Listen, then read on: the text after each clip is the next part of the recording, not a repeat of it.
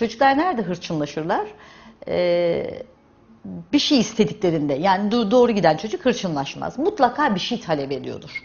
O talep ettiğinin yerine gelmediğini ya da gelmeyeceğini çok iyi bilir. Örneğin ailenin tutumunu bilir, annesinin tutumunu bilir bu çocuk. Yapmayacağını bildiği için önceden hemen isteyerek yani güzelce istemez çocuk. Hemen kendini yerden yere atarak ister. Şimdi bunun öncesi aslında, şimdi önce ben tabloyu çizdim size, bunun öncesi şudur. Bir yere gidilecekse, bir şey alınacaksa, bir şey yapılacaksa çocuklardaki ilişkide en temel kural netlik. Çocuk ne olacağını bilmek ister.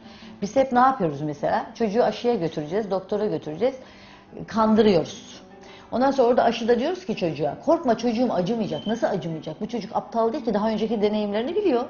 Ya da biz çocuğu götürmek istemediğimiz yere giderken ne diyoruz mesela? Doktora gidiyorum, sen gelme, yine yapacak diyoruz. Ondan sonra çocuğu gerçekten aşıya götüreceğiz, acımayacak vallahi billahi bak korkma diyoruz. Şimdi kendi inanılarımızı kendimiz yok ediyoruz. Dolayısıyla çocuklar netlikten hoşlanırlar, hepimiz gibi. Şimdi diyelim ki buradan alışverişe gideceğiz biz. Her yerde uygulanır bu olay, çok sihirlidir hakikaten. Sihirli 3'tür bunun adı da. Alışverişe gideceğiz, çocuğa diyoruz ki örneğin benim 6 yaşında bir kızım var gerçekten de. Ben diyorum ki kızıma, Dilacığım bak Migros alışverişe gidiyoruz. Sana sadece çok istediğin ya lollipop olabilir ya dondurma olabilir. Ya da işte istediğin basit, belirli bir limit içerisinde bir şey alabilirim. Bunun dışında bir şey istersen almayacağım. Tamam mı? Tamam. Şimdi burada iki yöntem. Bir, mutlaka çocuklar isterler sizi test etmek için. Eğer alırsanız yandınız, almayacaksınız. Ve eğer tatsızlık çıkarıyorsa alışverişte hemen tuttuğunuz gibi geri getireceksiniz, onu bırakacaksınız, siz alışverişe devam edeceksiniz. İkinci olmaz zaten. Çocuk bunu bir kere test eder, ikinci bir daha aynı şey olmaz. Şimdi ama şu var.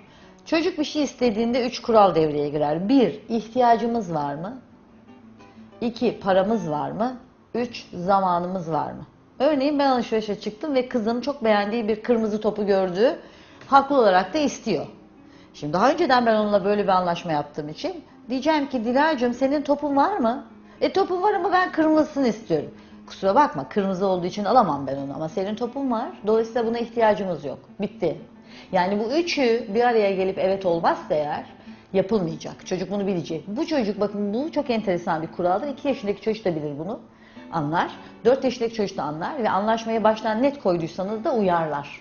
Ama biz çok tutarsız davrandığımız için aile yapısı olarak Türkiye'de bugün ak dediğimize yarın kara diyebiliriz, almayacağım dediğimizi alırız.